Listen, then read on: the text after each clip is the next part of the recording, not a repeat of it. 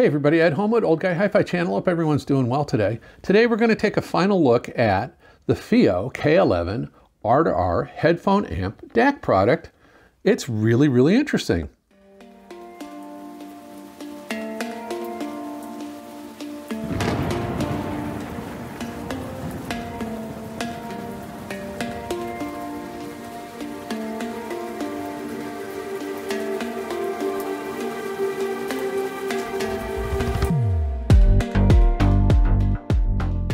The K11 is a compelling little product, and if you find the video interesting, I would appreciate a like and I would appreciate your subscription. And if you wish, there is a link in the video description if you want to join the channel and become a member. There's also, if you want to buy me a granola bar, there's a thank you button at the bottom. The K11 is kind of fascinating in that it is really an R2R ladder DAC product. It does use 192.1% thin film resistors in a traditional dual differential fully balanced ladder configuration. And there is nothing else at this price point that offers that. Everything else in and around this, you know, up to maybe $100 more is all going to be Delta-Sigma and probably all ESS chipset. So that makes this really compelling. And just so you guys know, I did have a chance to compare this ladder DAC against another ladder DAC. I'll be right back. Oh, this beast, the Denafrips Pontus. I have this in for review. Obviously the two, share nothing in common other than they're both DACs. And that's about it. Where this uses 0.1% thin film resistors, the Denafrips is 0.0005% tolerance resistor. So a dramatic difference, and obviously 10 times the price. But what kind of makes this one interesting is it does do 24-bit up to 384. It will do DSD up to 256, but there's a caveat. At this price point, at most ladder DACs that are inexpensive don't do DSD natively. Now the Pontus will, but this has to convert the DSD signal to PCM and then it can process it and output it. So it doesn't do native DSD all the way through the chain. And that you need to know. It has an on-oversampling mode, which sounded very good. It has an oversampling mode, which brings everything up to 384. It sounded a little bit different. It wasn't dramatic, and we'll talk about it in just a second. I did use it as a headphone amp, and actually, I was kind of surprised. It sounded okay, even though the specs aren't amazing on it. I used my 32 ohm Sony MDR V6s and my 300 ohm Sennheiser Mass Drop 6XX. And on single-ended unit at 16 ohms puts out 660 milliwatts. At 32 ohms, it's 460 milliwatts. But at 300 ohms on single-ended, it's only 50 milliwatts. And on balanced at 16 ohms, it's 520 milliwatts. At 32 ohms, it is 1300 milliwatts. And at 300 ohms, it's 220 milliwatts. Now, on single-ended with the Sennheisers, obviously, there are three gain settings, low, medium, and high. So I had to run it up to high.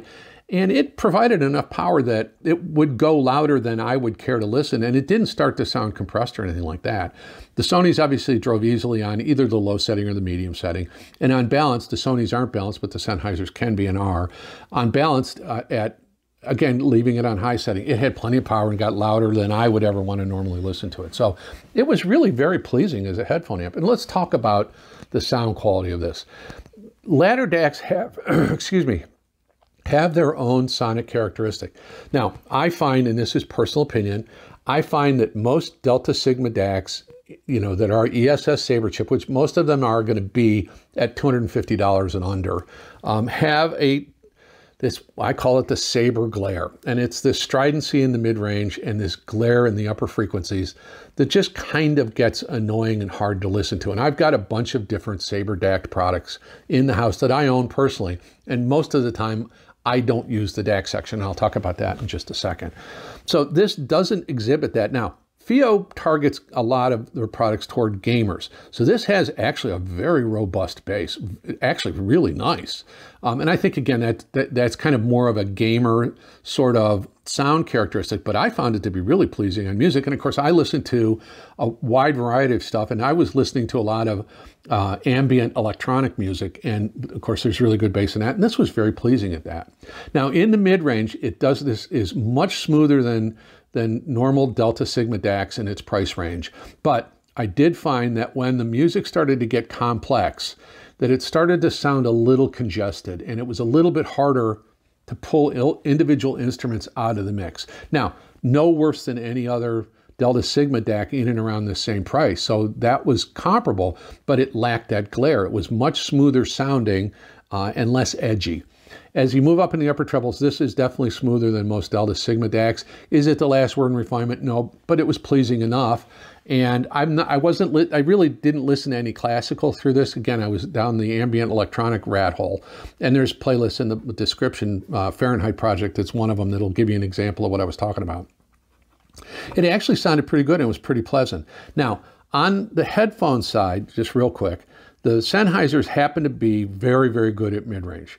So it was decently smooth, and the high frequencies on this gave my Sennheisers just a little extra kind of sonic character in the upper frequencies. It was very pleasant. It wasn't distracting or annoying at all. And being open back, obviously the little extra bass response this had was wonderful. Now the Sonys are bass monsters, so it might have been a little too much bass out of this for those, but that's just their characteristic. In the system, I plugged it into everything. I had it in the big reference system. I had it connected to all kinds of stuff. Galleon amplifiers, I had it connected to Adcom amplifiers, I had it connected to the Cambridge Evo, lots of different things. I also, was decoding Artivana through it, and probably the best setup I had was more price appropriate, and that was the Cambridge MXN 10 streamer just acting as a transport feeding this, and then this outputting into the Cambridge AXR 100. And that was a really excellent sound. And I actually wound up sitting and listening to it for several hours, just kind of getting lost in the music and going down that rabbit hole. And it was very pleasant. And so when I can take my analytical hat off and just kind of sit and listen to the music and tap my toe a little bit, or, enjoy it, I think that's a good advertisement for a product. So I would definitely say that I find this to be a more pleasing sound than any other Delta-Sigma DAC in and around that price point, from maybe $100 to $200, $250. It really is interesting in that regard.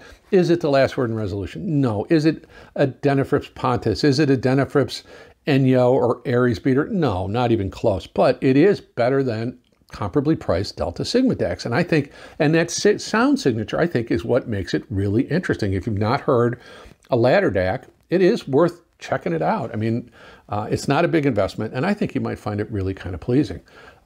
So anyway, hopefully you enjoyed that video. Hopefully you enjoyed the product. There is a link to purchase a product in the video description. And I would really appreciate a like and a subscribe. My subscriber count is growing wonderfully. Thank you guys so much for all your support. I am very, very grateful. The next push is to get to 4,000 subscribers, and we're very close. So again, I would appreciate your subscription. Please comment. Let me know what you think of this. Let me know if you've ever heard a ladder DAC and what you thought of that sound. What Delta-Sigma DACs do you like the sound of? Let's get some conversation going about it. I think that's kind of a compelling thing. Also, too, in the description of the video is going to be a link for this. There is also affiliate links to everything that's in my system.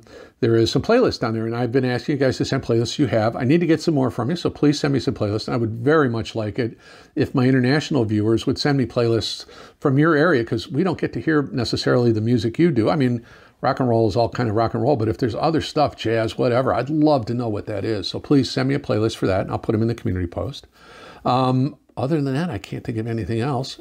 If you wish to join the channel, as I mentioned, there's a membership link. Well, that's kind of it, I think. So neat little product, the K11 R2R. It's worth investigating, I think. I'm going to wind up keeping this one. I really was kind of engaged by it, and that's a nice advertisement for it for me. Anyway, this is Ed Homewood, Old Guy Hi-Fi channel, saying it's now time for you to go listen to some music, maybe on your little inexpensive R2R DAC. Thanks so very much.